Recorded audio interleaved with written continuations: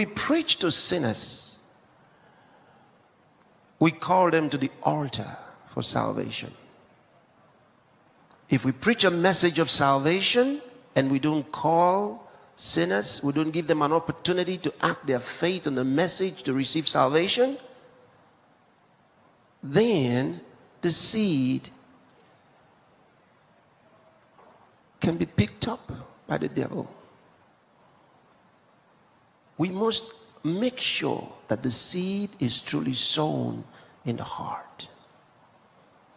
And the only proof that the seed of God's word is in your heart is your response. Your action of faith, your response. Faith is the response of the human spirit to the word of God. And until you respond, you haven't heard. You haven't heard. When you hear it, it'll produce faith. And faith is a response of the human spirit to God's word. So, when we preach to the sick, we instruct, rise up and walk. Otherwise, he'll remain there. The Bible says, as Paul preached at Lystra, he perceived that the man had faith to be healed. Now, had he gone home and left the man there, he never would have walked.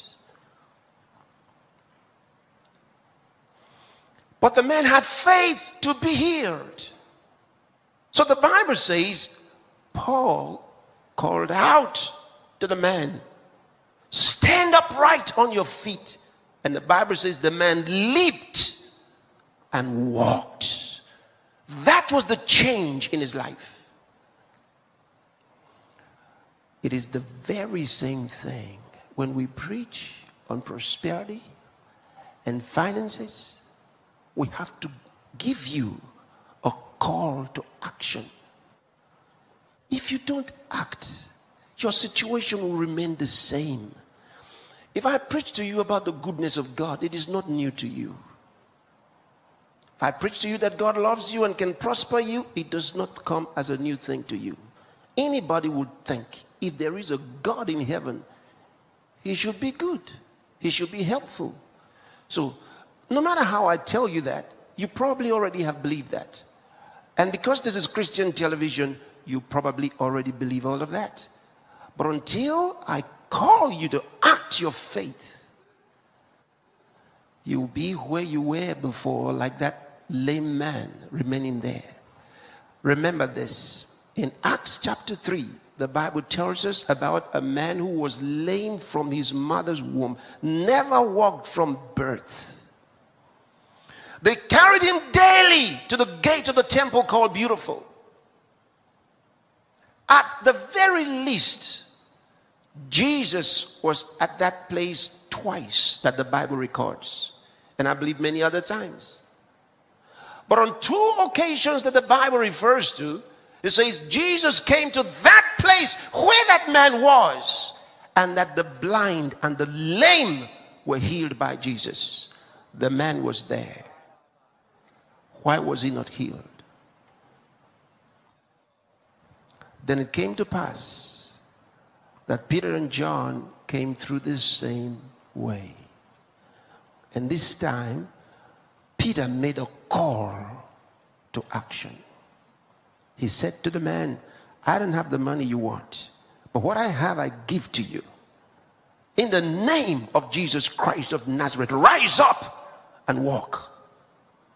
And then he lifted the man by the right hand, and the Bible says the man's ankle bones received strength. And he, leaping up, stood and walked with them. He was leaping and walking, walked with them into the temple, praising God. Your situation can change drastically. If we didn't believe that, we wouldn't come to you. We're not trying to teach you how to use the world system to prosper. That's not our job. We're ministers of the gospel. We're ministers of the Spirit. We are of them that bring water out of the rock. If we didn't believe that, we wouldn't come to you. We are of them that command with words blind eyes to open up, and they do. We command wombs that have no uterus to receive seed, and they conceive and produce children. So we come to change your situation by the power and the Spirit of God. That's why we're here. So the first thing is recognize the call to action. As we share the word of God, you're going to be prompted to respond. And when you're prompted to respond, don't wait. Respond. Respond at that time. Don't wait.